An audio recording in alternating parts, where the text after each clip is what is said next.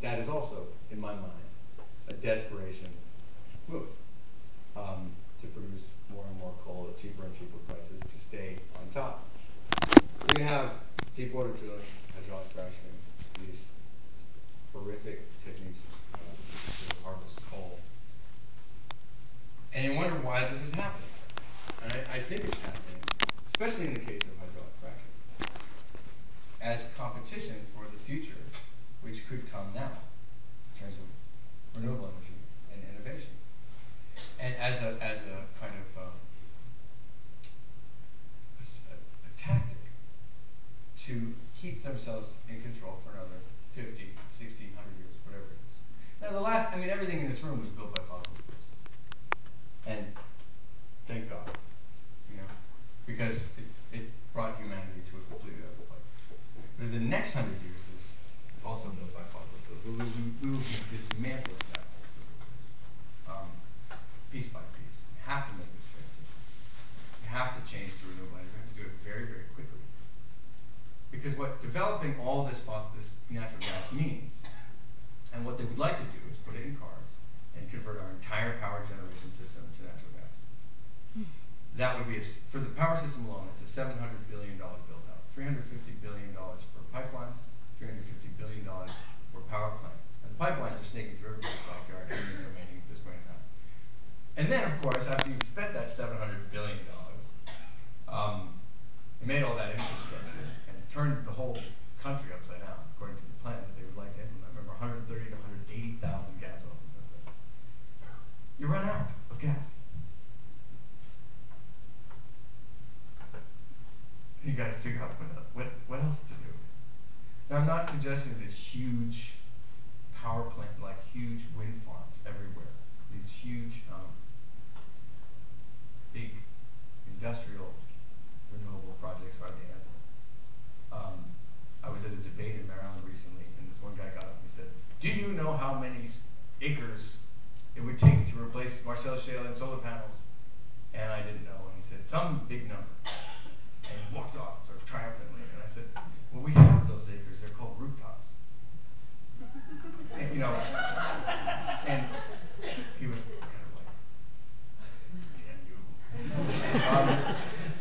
But the audience reacted just like that too.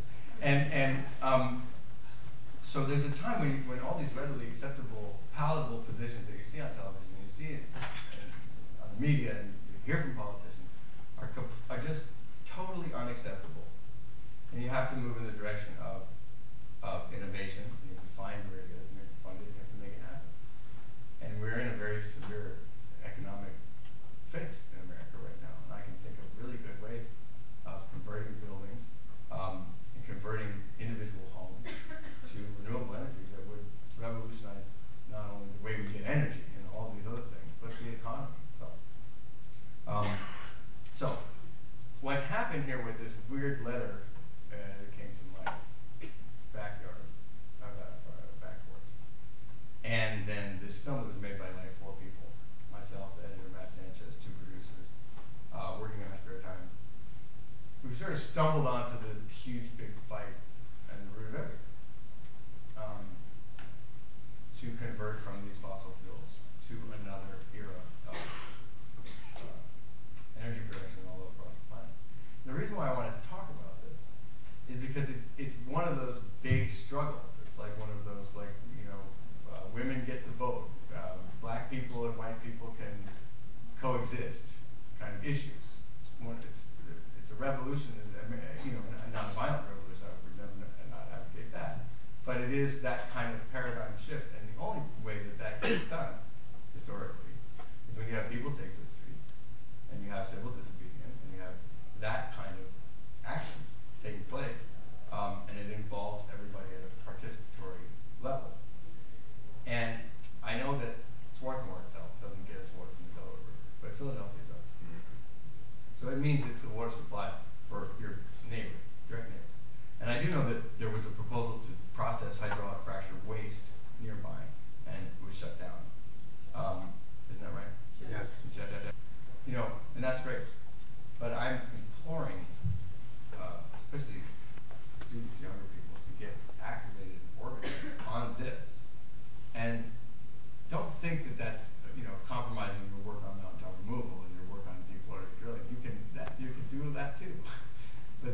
fracking proposal is not going away. We're headed in exactly the wrong direction.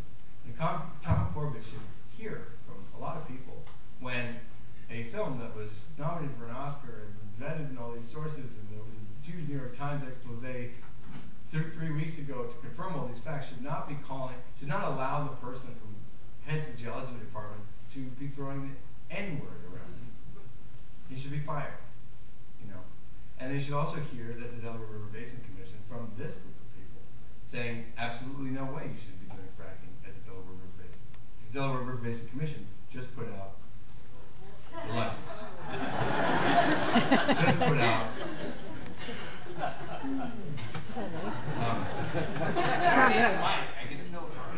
You know, they just put out. Hi, Iris. There's Iris. It was your fault. You're leaning against the light switch, aren't you? It was her.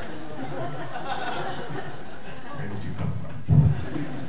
Are you with the Department of Homeland Security?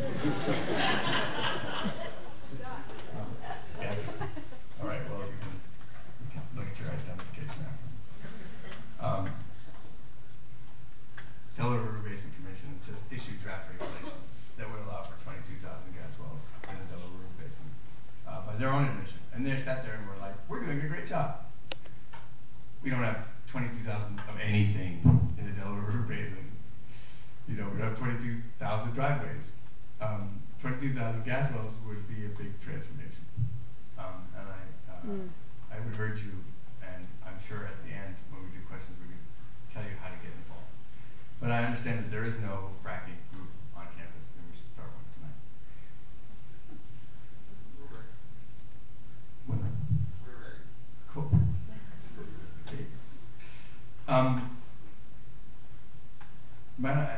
I should talk to you about one other response to this movement. I mean, it's a big group of people. Last fall, many of you probably know this, a memo. Actually, it was a bulletin. It's called the Pennsylvania Intelligence Bulletin. Was leaked to an activist, which described terror threats in Pennsylvania.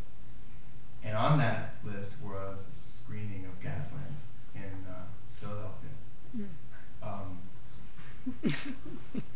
And it was found out that Pennsylvania Homeland Security, State Homeland Security, had hired an independent contracting firm called the ITRR, International Terrorism Research and Response Group, that I think consisted of a retired York, PA officer and some office in Jerusalem somewhere. And when you went to their website, it was very scary. Target scope, and then there was like a picture of an Israeli SWAT team guy, and then it would scroll, and there was a scary owl with like yellow eyes. And then there was this weird blue hand playing chess.